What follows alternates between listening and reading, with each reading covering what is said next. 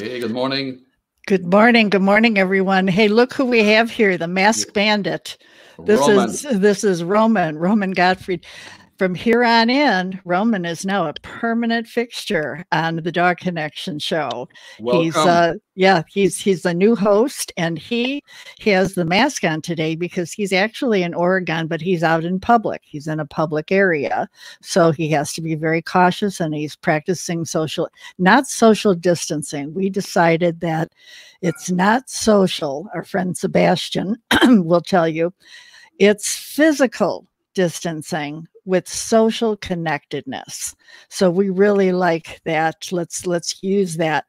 And that goes right in line with the Dog Connection TV. That's what we're talking about, is being socially connected, not only at the heart level, but the mind level and the body level. So today we're going to be talking about how you can train how you can be the best dog trainer. Roman offers a wonderful, wonderful online course, and you're probably wondering, how can you do an online course? How can you really connect with your dog? Well, you'll find out from him today on that. But first, we want to talk about the wonderful, wonderful, wonderful responses that are occurring from people all across the world that are literally fostering dogs while they're home alone. What else have they got to do? So some of the shelters are really barren. Gaetan is going to take over on this. I'm going to share the screen, Gaetan, so you can go ahead. Well, in the past 2 weeks, there was a number of articles published in different publication, magazine, and newspaper. And back in mid-March, there was a call for people to foster animals. And the answer was pretty interesting and pretty amazing. Quickly, people start to react and answer the call and contact with their shelter in New York, Phoenix, St. Louis, Memphis, Tennessee, and North Forks, Austin, Texas, all over the country. It was like a movement where people were going to the local shelter and foster pet. Another article shortly after that is, hold on a second. Yes, I want to show you. This is CBS in New York, in Detroit, sorry. And again, they were talking about the demand and the reaction of the people and how the people react and answer the call for fostering pets. And little by little, the answer, I will not say little by little. This is in a period of 2 weeks. It's went from a call for fostering to the reaction of the people. Like within 4 days, people react around the country, and people are stepping up. This is an article from U.S. News and World Report, and it say that on March 24th, about 9 days after the first call, the article said, isolated by pandemic, people are stepping up to foster pet. And we have this article from the New York Times. And this is a very interesting, I will read just one paragraph of the article. It said, when the Animal Care Center of New York put a call out on Friday for application of its fostering program, it was looking to fill 200 available slots. A spokeswoman for the shelter said 2,000 people applied. Yay! Yeah, so, that's the way to go. Yeah, come on, Americans, you can do it. Yes. We can empty those shelters. That's like a very positive note. Yeah, very good note. Shelter pandemic, I love it. Yes, and, yeah. This I went a little bit further, and I went to the Animal Humane Society of America. And they present, the topic is, do you have a COVID-19 plan for your pet? And that's the question. And they propose a 3-step plan. The first one is know the fact. There's no evidence that people can get COVID-19 from the pet. And there's a caveat there. And the caveat is the dog or the pet will not get the virus internally. But the fact is if somebody pet your dog and the person is infected by the virus, the fur of the pet will catch the virus, and the virus will survive on the fur of the pet for several hours, maybe several days. Okay? Bring the pet home, no glove, no mask, interact with the pet, get infected. So the suggestion, and you can comment on that, Kathy and Roman, the suggestion is that not let anybody pet your dog when you're taking a walk with your dog outside. Exactly. Roman, Kathy, you have comments? It happened to me yesterday. I had to get some extra supplies because I live in an RV full time. So our supplies is kind of limited how much we can fit in an RV. Mm-hmm. So I had to get some groceries. And of course, dressed and everything. And there was a dog in the middle of the street and the person walking. And usually I'm going up to the dog and ask if I can meet the dog, blah, blah, blah. And I was like, no, you just ignore it. Keep walking. You don't need to touch the dog. There is no need to touch the dog. Keep walking. And I passed the dog without touching. So you can survive without touching anyone's stranger's dog. Yeah. And I think we should be very, very clear that you have to protect your dog. Mm-hmm. Because if you get sick because somebody else touched the dog, then you will not be able to care for your dog. And your dog end up in a difficult situation. So if you don't care about the others, care about your dog and care about yourself, just protect yourself. A mask is not a big deal. You can design a paw, write your name on it, wear your gloves. I have a whole package of hand gloves. I go into the grocery, I throw them away, I have a small box, I just throw them in there. So my car is clean. As soon as I leave my car, I wear my gloves. As soon as I get in my car, the gloves are out. So I want to make sure it's clean. Plus, I have a spray bottle with me. Voila. So I can have this, inexpensive spray bottles. You can take it with stuff that you have in your home. A little bit of alcohol. You can some essential oil. Spray your hand. Done. Perfect. You can touch your keys, your pen, and you're good to go. Yeah. The Humane Society was adding to that point as a point 2 and 3 is identify someone who can help if you are hospitalized or become too ill to care for your pet. Just common sense. The third point is prepare a pet kit supply in case you're not able to take care of your dog for a period of time. And I think this is just common sense there. This is if you want the reference, it's animalhumanesociety.org, and you can go there. The other point this morning, I contacted our friend at the Naperville area Humane Society, and I asked them, what is the status? What's going on locally in terms of fostering? And I spoke with Jennifer, which is in charge there. And Jennifer told me that most of the dog found their foster homes. And some pet cannot be, did not receive as much interest or attention because they have either a behavior problem, like a dog, for instance, cannot be in a house with a cat, and the dog cannot be with another dog in the same house. And for that reason, the people are turned off by these characteristics. And Jennifer was mentioning it's purely a matter of like not knowing or ignorance. And I think this is where training of the owner will play a very positive role in there. Yeah. And I think Roman has something in that regard for us. Yeah, we will talk about that at the end. Because I feel like everybody should know the basics. It's not just about saving dogs from the shelter, because we can put ourselves in danger. We can put the shelter dogs in danger. We can put our own dogs in danger if we not follow basic foster rules. But we will talk about that. Let's say good morning to some of our fans that are here now. Good morning, Dale. Good morning. Good morning, Dale. Good morning, Ron. And hey, Roman, look at you're here. And here's our good friend Paul. He says, "Good morning, guys. Working out a funeral home for the last 5 days. Returned back to the human funeral directing. You do not want to get this virus. Most of the funerals are closed casket and medically sealed." Oh boy, I bet. Yeah. Oh gosh. And let's see. He says 36 hours. The dog wet areas near the nose is more.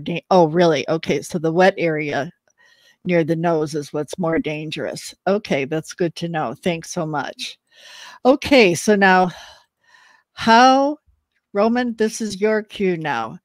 How can people become their dog's best trainer? Let me know when you want to start with the slides. Well, let's go. Let's go for it. Okay, there we go. So, few things. It's really basics. But we need to understand the dogs are emotional, intelligent beings. They are not just boxes of fur, and they poop and they bark. They're really emotionally intelligent, just like a 5-year-old. Mm-hmm. So we have to take that in consideration. When we take the dog in the first day or the first week, we want to make sure that the first thing we have to establish is a secure attachment relationship. That alone takes care of most of the behaviors that a dog shows the first week, because of his insecurities being in a new home where the dog doesn't feel safe. There is no safe place. There is no safe person. There is no consistency to anything. Everything is changed. So the dog just lost his home, considering kind of a structured place like a shelter or a foster home, and goes into a new home. It's completely new environment. So environmental factors are 58% of a dog's behavior. The rest is genetics. So we control those 58%. So rule number 1, you have to establish a secure attachment relationship and start from there, because that will help the dog trust you going through the process. He will start listening to your commands. You start understanding, his initial interaction with each other. You start speaking the same language, and that will calm the dog down, because you will not be a stranger anymore. You'll be a reliable person your dog can refer to. And so the next thing we want to do is start creating, the next slide would be. Can I ask something first on the first one? Now, isn't it important too that when you bring the dog in from let's say the shelter or a different environment or a foster, that your energy levels have to be at such a level where it's not going to project any fear to the animal? Because if you're fearful, then them walking into a new place, they become fearful too. Am I right on that? That's a good point. We have to take in consideration that we have family members who are excited. We have dogs who are excited. So excitement is the one side. It goes into higher level, and then it switches to anxiety. So excitement and anxiety are kind of the opposites. Too much excitement can lead to anxiety. Anxiety causes frustration. Frustration causes aggression. So I want to make sure that the way we introduce the dog is calmness, not yelling, not screaming, not organizing social parties, right? Yeah. Dog, let's keep it quiet. The dog needs at least a couple of days to settle down. And I know there is a concept of the idea of doing decompression, but decompression is just a word. There's a whole meaning behind this. Mm-hmm. So I call it re-imprint period, where the dog has to imprint his new environment, imprinting his new people, and basically goes the same structure that he went as a puppy, start trusting his closest caretakers, understand where the safety comes from, where the food comes from, where the water is, where my safe place is, who is family, who are strangers. And so that has to be established. Otherwise, the dog will not settle in. And the last thing we want is to fail the foster doing foster care in these first 2 weeks. And 10% of fosters under normal conditions are failing, and they are returned, or adoption are returned the first 2 weeks. Really? Why is that now? Because people have certain expectations. The dog doesn't have, cannot cover those expectations. The dog has expectations. People don't cover those expectations. And all of a sudden we have a conflict of expectations because we expected the perfect dog and he expected the perfect person. And that's my goal that I want. And I also teach foster classes for national rescues and shelters to teach fosters to deeply understand that they are a key factor to the rescue community. So we want to empty shelters like we perfectly did now. Why? Because they went to foster care. So foster care is a huge key factor that we actually suppress for some point. I understand why, because we want the shelter going directly to adoption. Now we see the value of a foster. We wanted empty shelters. Here we are. The fosters helped us out. But the fosters are not a parking lot. They are essential for the dog's healing process, because the reason why the dog end up in a shelter or end up free roaming around is because somewhere something failed. And something that failed did a damage to the dog, more or less. And I'm not saying that shelter dogs are damaged, but there is an emotional factor to that, the cost for the dog to leave his home that he considered good. Now he's free, end up in a shelter. It's not a good place to be in a shelter. It's worse than a prison, because the dog doesn't understand why he's in there. He didn't do anything wrong being there. He thought he would be perfect. Well, people saw it differently, and he ended up there. So when he ended up in their home as a foster care, we want to make sure that it's not a parking lot. It's not a convenience. It's a healing process. So we open our arms for somebody who is in emotional need, and we need to see it as a dog who is in emotional recovery. Okay. Well, you know, now this is a really good point here, because now when I lived in Arkansas, let's say maybe about 10 years ago, we created, well, it was a kill shelter in Arkansas. And we formed a foster care group that would go to the shelter and get the dogs the day they were scheduled to be euthanized, which is typical, could be 50, 60 dogs. But it was imperative that anybody that came into our foster program had to be trained. So what you're saying is that not all shelters train the foster homes on what to do. And that's a real problem. Because if that dog is coming into your home just because I want to save him from being euthanized, he may be mistreated more at your house because you don't know how to deal with him coming out of that environment. I wouldn't say it's so crass. Well, it is a little bit like shelters always want to educate. Like there is usually shelters organized and they have a shelter education program, more or less. Now there's a problem here because people come in excited, they don't listen. They believe they know everything. So they don't trust the professional who had an evaluation on the dog and give them instructions. They go home and like, oh my God, I have a foster dog. I do whatever I think is right. And that is exactly wrong. So if we take a dog from foster care into foster care, we have to follow the behaviorist and the instructions that a foster coordinator sets in place. Usually good rescues and good shelters have a whole binder of information that you have to take and read through it. Please read through it. There are all information there that you need. How to introduce it to the cats, how to introduce to dogs, how to introduce with kids, with new people. And that is an important factor. Don't ignore it, because the last thing you want is to pick up the phone and says, I want him out now because he growled at my baby. Right. Yeah. And so we have a problem with the basic communication skills. Growling is not aggression. Just because the dog is concerned about something doesn't call him aggressive. If you would take my coffee away this morning, you're going to see what aggression looks like. So in that context, I feel the shelters and the foster coordinators from rescues and shelters are doing a great job. And I really appreciate it, because guess who is in the shelter right now working with those dogs? All these volunteers who put their families aside and help those dogs getting food, exercise, and clean shelters and kennels. Yeah. And we come in to support them and the foster. So I'm calling basically all trainers, right, who do not have any work to do right now because most of them cannot go to any person. Call your local rescue, call your local shelter, and offer free service to help those people in need. A phone call and answer. It just takes you 10 minutes to answer a question. It takes only 5 questions to understand what's going on in that household and give those people the guidance. You get the job at the end anyway. Right. If something goes wrong, they will call you. So it's not about charging money. It's right now we're doing a service here, right? Right. Because otherwise, if we don't do that, what's going to happen is most of those dogs are going to end up back in the shelter. That's The right. shelter will be full already from other people who end up in the hospital. And what we're going to do next? We start killing them. That's not the right thing to do. So right now we open that can of worms.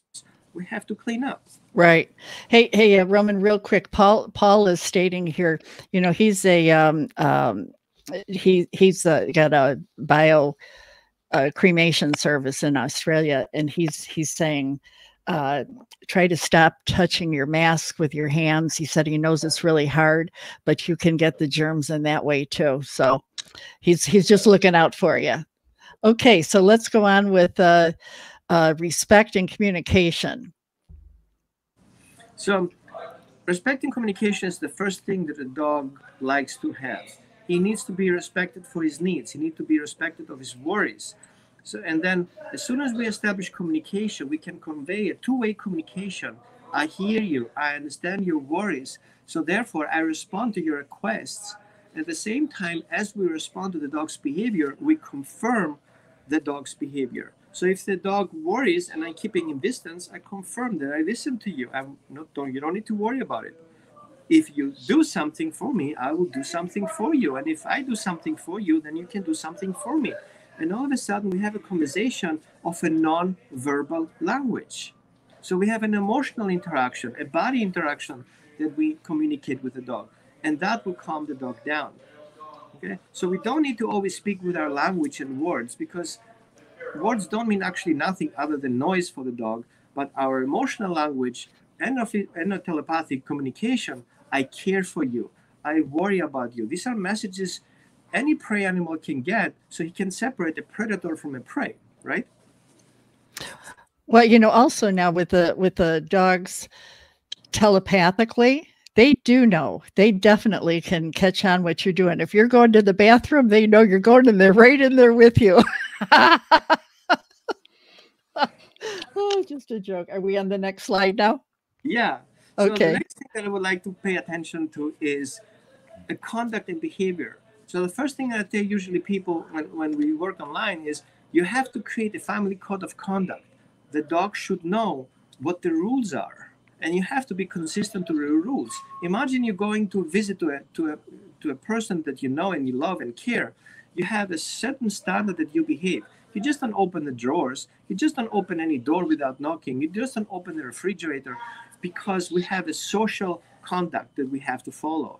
So our behavior is connected to those rules. You behave differently in Japan than you behave in America, than you behave in Greece, when you behave in Norway, because the social structure is different. So if you don't know it, you're going to be embarrassed. So the dogs have the same thing. He wants to be socially correct. He wants to be offering correct behaviors, because that's what secures him his place. So if you don't give him that information, all we do is we create confusion. And this is how we also transmute the morals and ethics. Mm-hmm. What I like, what I don't like, what I appreciate, what I don't, what I feel offended by, and how can you fix it? And so we give the dog that option to navigate through our social crazy human rules, because dogs' rules are very simple. You don't like it, ignore it. You mm-hmm. like it, go get it. Make sense? Well, you know what, speaking of conduct and behavior now, so let's look at this scenario. So now you've got a family of, let's say a boy and a girl, a husband and wife, and they're at home because of the coronavirus. Now, they're saying that even at home, you should have the 6-foot rule and the distancing. That's very difficult if you've got a dog, because the dog goes from one person to the other, to the other, to the other. So are they supposed to carry wipes with them? And little kids aren't going to do that. So there's going to be a lot of confusion about how to do it. Now, if I had 2 kids and they were young, I'd put them each in their room. I feel we have some certain, and I'm not a veterinarian, and it's kind of my common sense. I explain my common sense. I have one of my family members is immune compromised. Theoretically, I could kill her, right, if I'm not careful. Why? Because if she has a problem, I will not be able to bring her to the hospital, because she's not an emergency until they figure out she's one, and by then we have a problem. Mm-hmm. So I have to be very conscious about it. Yes, we cannot have social distance in the house. So when I'm coming in, I have to consider myself compromised. I have to consider myself infested. So I have to take care of myself. So I have to take my clothes off. That's why I have my raincoat on. I take it off and put it in my bag, and that goes straight to the laundry. So for me, going outside for shopping is an adventure. And if you have kids in your house, and they have to communicate with, you know, other people, then you have to take measures. And if you have a person in the house who is sick and compromised, and you want to keep him socially isolated, and you have in bedroom, and you want the dog to be there, well, guess what's going to happen? You have to take care of the dog too. So you have to have a separate leash. You have to wipe down the dog, and there are clean supplies that you can use without the dog being damaged. This one is an organic hand sanitizer. I don't want to really give any names out there. I have to really check into that in particular because we are totally isolated. I don't have that problem. But it's an organic sanitizer, and actually it's my wife refilled it because she's a herbalist too. So she fixed that for me. There are all these herbals in there. They're good for dogs, except for the alcohol, which will evaporate pretty quick once you wipe it down. So usually I take a wipe down and wipe my dog down with that alcohol, and that's pretty good. The dog doesn't lick himself at that point. Or you wear him a jacket. Okay. But I would say, you know, you have to be very careful anyway. I cannot answer that question in particular with dogs. I think a medical person would be more appropriate to do that. Yeah. Good morning, son. That's my son. Okay, so now are we done with this slide? Do you want to go to the next one? Yeah, let's go to the next one. Okay. Health and wellness. Well, here we are, right? So I think many people take in consideration that everything is provided for. And, you know, the shelter and the foster coordinator will provide you food and will provide you everything that a dog needs. It comes with a package of health. Usually they are up to date with vaccinations and medication. Some dogs have medical issues like diabetes or any other medical that need to be complied. We need to be very careful that we keep those rules. Put a timer on. You cannot forget giving the dog the medication, and you cannot sometimes skip a medication because that could be fatal for the dog. Now, most of those who are medical fosters know exactly what to do. So I'm speaking to the choir here, but we have eventually that particular person who is the medical foster care gets sick. One of his family members had to take care of it. So again, we're going square one. We need to know what to do. So in order to be a good foster parent or a dog parent, you have to make sure that you understand the health and wellness. It's not about the dog surviving in your house. It's about to get well. Make sense? Yes. And so providing the dog with emotional, physical, healthy environment and creating a safe place will have the dog free out of stress. Make sure you have no toxins around. Medication have to be gone. Cleaning supplies have to be gone. A dog in stress will start chewing. He would not stop. He will chew himself through a door. So if there is a potential that a dog can access an area that you can reach, the dog can reach too, because he saw you doing it. He knows how to get there. I've seen dogs pushing a chair against the counter and step on the counter. We don't say any names. My Chihuahua did it. Okay? She jumped on the chair and jumped on the wall, and such a small thing wasn't a 2-foot counter, really. Okay? Now, we have to be very careful, especially for dogs who have separation anxiety. Okay? Even if we are present and the dog follows everywhere, you know, we take medication. Oops, the medication dropped down. You have to pick it up. You cannot just leave it there for later, because most of this medication have a consistent smell. And some of them are attractive, even if that is just dog medication. And you know that dog medication sometimes have a flavor, so the dog will likely eat it. Well, the dog will find that medication. He can smell a couple of particles per billion, not million. He find that package, he's going to chew on that, and then he's going to die. So keep things away from dogs. Put it in a glass jar, close the glass jar, put it away in the shelf, so there's no way for anybody to get there. No dogs, no kids. Okay, Paul the commercial hand sanitizers may contain other ingredients, for example, preservatives to prolong shelf life. Homemade sanitizers contain only alcohol, so it is better to keep it in the fridge for prolonged use. Here is the taste-tested recipe amended from one shared by U.S. author Marion McKenna. Mix in a clean container, rubbing alcohol, aloe vera gel, a few drops of essential oil for scent, and then decant into a clean covered container or dispenser. Thanks so much, Paul. Paul always gives us the information. It seems as though what he does is he... Yeah. And Roman has done exactly that, I suspect. Yeah. Right at the source. Okay. Great. So let's go to the next one. And then love and healing. Well, I see people all the time questioning, well, you know, I love that foster. Can I love him as much as I love my other dogs? Of course.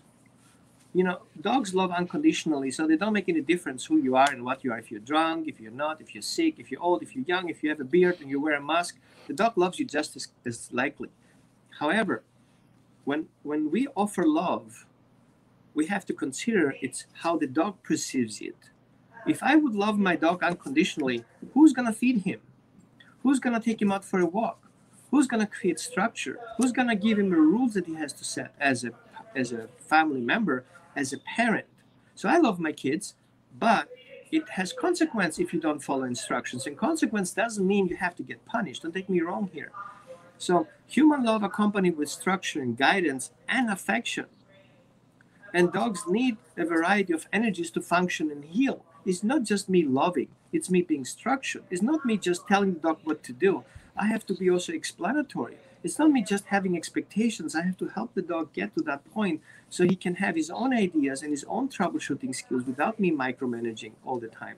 So that, during that period of time that we step in as fosters and caretakers, we give that dog a guaranteed evolution to survive when he was being adopted after us. So a foster is not a forever home. The foster is a temporary place, but it's not a place to drown, it's a place to rise.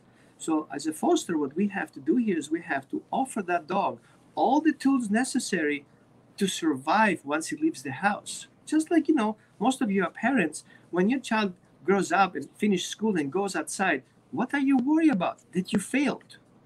Mm-hmm. Well, you know what? You have to be proud that your child will make it out there because you gave him the tools that he needs. Let him go.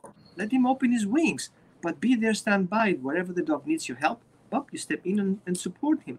And that's why having proper parenting skills, you teach the dog how to express his needs, not just through barking and pawing and peeing in the corner. It's not how you get attention. Sitting and paying attention to me is how you get attention in return. Right. So all these small details that actually created a whole class, a foster education class that I started teaching in Austin in 2015.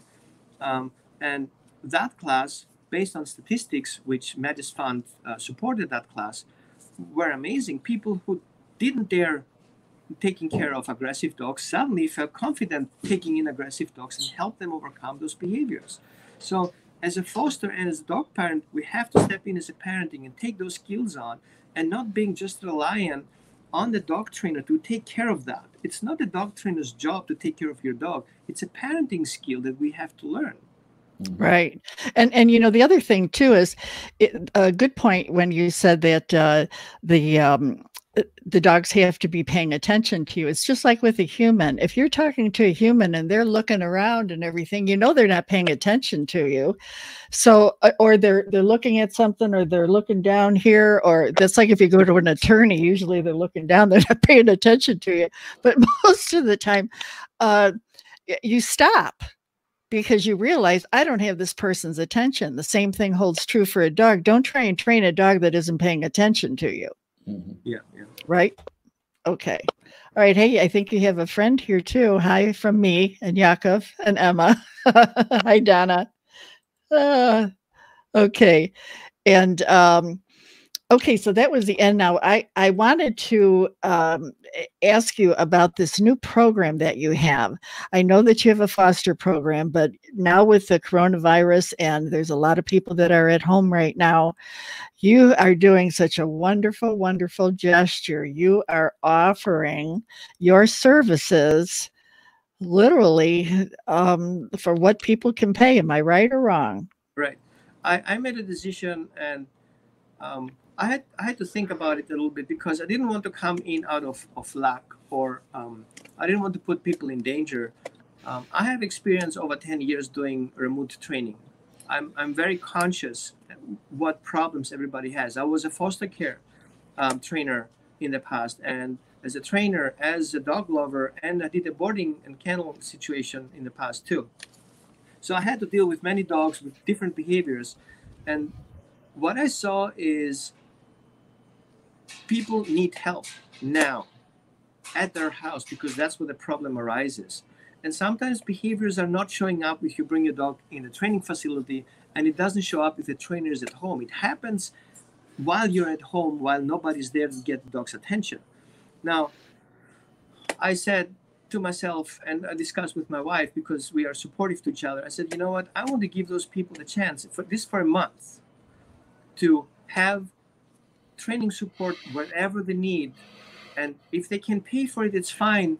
I take donations, but I want everybody to have that chance to get help as needed immediately. And I can be on a phone call in less than 20 minutes. I send you the code. You schedule your appointment. We're up and running. The questionnaire is so rich that I would know before you actually call what the solution to your problem is likely. And then in a phone call of 20 minutes or 30 minutes, depending on what choice you have a couple of choices available in my program. You can get exactly the help you need based on how you feel that situation struggles you. If you're very scared of your dog, then I would go to a more advanced program. If you just kind of have a question about it, then go to a simple program. From 20 minutes to 90 minutes, you have all those choices. And I guarantee you by the end of the phone call, you know what's going on. We're going to get to the root of the problem and you know what to do. It's not just, me giving me a call and we chat on the phone. I have better things to do, right? But I feel going to that point, I want to make sure that you get help.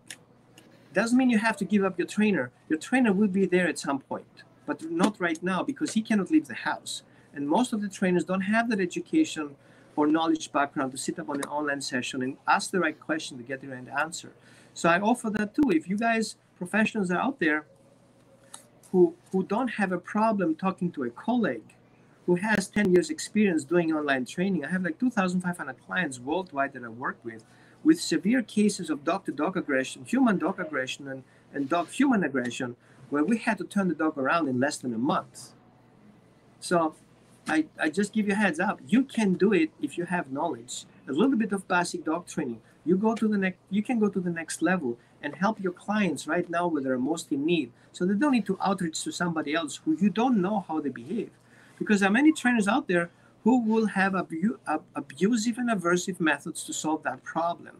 From spray bottles, shocker cans, and yelling at towels, throwing at your dog, whatever you can imagine, doing more damage. And if you do that to the foster care, are you actually knowing why the dog actually was surrendered? Mm-hmm. What if that behavior will escalate and the dog will become reactive to you because you haven't established a relationship? The dog will not take no as an answer. Mm-hmm. He's going to challenge you in the best case scenario.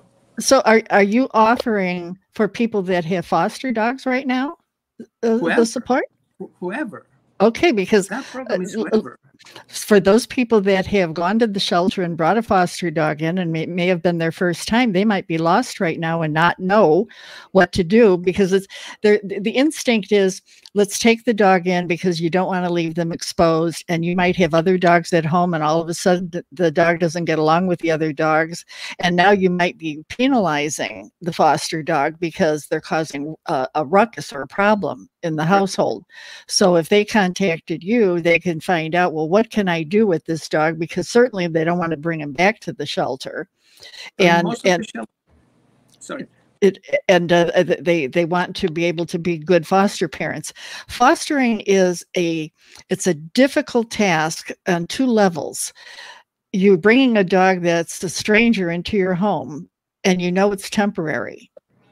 Once you get attached to that dog, it's almost impossible to be able to give them up. However, if the dog is not really one that is going to get along with the family, you can't wait to get rid of them. So there's a balance. And what a lot of people should do if they're going to foster is find out if that's a good match for your family. But some don't. They just say, well, bring them in. And there ends up being a problem. That's just my humble opinion. Don't take it to heart, but just my humble opinion, but mark it down. That's fascinating. So many rescues that are proactive. I work together with PAC 911, which is down in Arizona. You know that. And so they called out and reached out to trainers and asked them, are you available for support? So I called the rescue and a volunteer says, put me on the list. If anybody needs help, just give me a call. And some fosters that I worked in the past in Phoenix called me, and some rescues. And I work with Rescue National Great Pyrenees Rescue.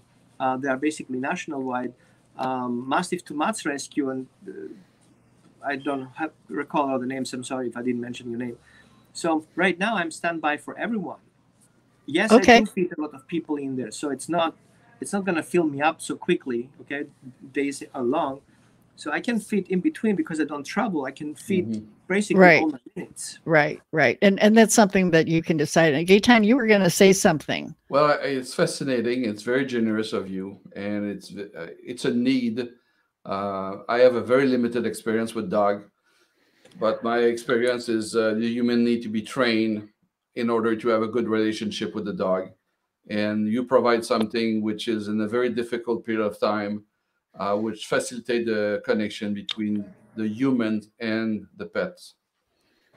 Yeah. And there's the one thing I like about what Roman does is I watched a testimonial video from one of his clients, and actually we showed it on the first show that he was on, and I was really amazed because it's hard to fathom, well, how is he going to train me to work with my dog when he's there and I'm here? And the thing is that just picture this, folks. You're in your home, you're on Skype or whatever, a Zoom or whatever with Roman, and Roman is watching and he's observing how you are with your dog. And because of his expertise, he's able to identify problem areas that you don't even realize that you have. And that's like the outsider looking in. We always can critique what somebody else is doing wrong, and we don't realize that we're doing it wrong ourselves. So it's the same kind of thing. He has that expertise to be able to do that. So with his recommendations, and you follow through, you'll find that slowly your dog will start to respond to you, because you may have been doing something that was irritating the dog. You may have had a nervous habit. You may have been calling him a name. You may have been throwing something. You may have been doing something inadvertently that just triggered that dog to react in a very negative way. So, that's it. Transformation can happen very quickly. Like I know people, like the first session, have a huge improvement because suddenly the dog recognizing that he's being heard and is being understood. The last thing a dog wants is to get frustrated because what it tries to explain to you doesn't work and your response is usually wrong. And we as the trainers, we are not perfect either. There's no perfect trainer out there because each dog is individually, each home is individually, each person is individually. So we have all these individualities coming in together as factors. And sometimes I do something that I used to do is because I usually avoid situations, and naturally I didn't pay attention to that because my angle doesn't allow me to see it. But a third person over there watching that on the camera, I can tell you, hey, you're bending too much over to your dog. And it's like, oh man, right. It's not telling you that you're wrong. The goal is the dog to be helped. The dog is the one who has a problem. Right. Okay, well, this was a wonderful show. And just real quick, I want to personally say something to everyone. Listen, folks, we know that you are going through a very difficult time right now. You feel like you're stuck at home, and there's two types of people. This is, again, my opinion. There's two types of people. There's those that are feeling very negative and very upset over the fact that they're at home. They're bored. They don't know what to do. They're worried about their bills. They're worried about their jobs, and totally understandably so. And then are those who seem to be the leaders. They're taking a lead and they're saying, well, let's do this and let's do that. And they're coming up with phenomenal, realistic ways of doing things and creative ways of doing things. So it seems to be, there's two different types. So if we can all work together, because all of us that are dog lovers, we know that we know how to be compassionate and have empathy. If we can work together to be the leaders, to help those people during this time, let's all do it, okay? All right, that's my 2 cents. That's very good. Thank you. And I'm a life lover, so all life matter.